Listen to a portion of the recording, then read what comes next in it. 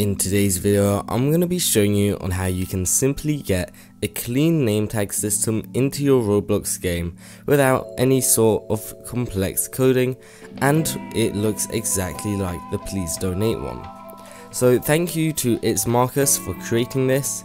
Remember to go to their Roblox profile and give them a follow, and as you can see, here's some examples of the name tag.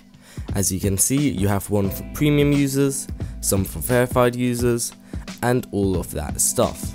So if you want to install it into your game, it is really simple. Simply head to this post, which will be linked in the description down below, and then click on model. Wait for it to load, and then click on get.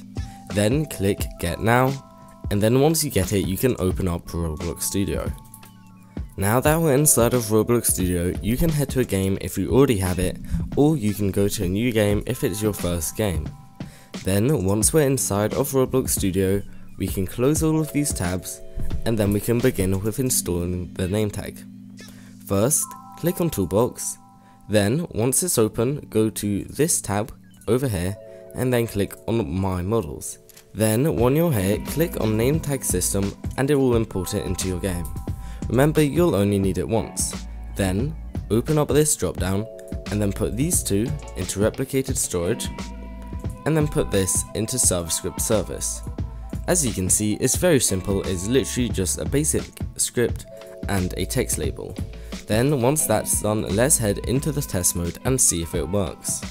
Okay, so we're loading, and as you can see, we get that very cool simple name tag. Now, if you have any questions about this tutorial, feel free to head over to our Discord server or our forums and ask them there.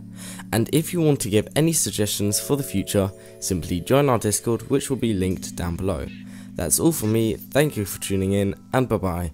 Once again, sorry for the short video today, that's just because I've been super busy with stuff, but I'll be sure to get back onto regular updates very soon.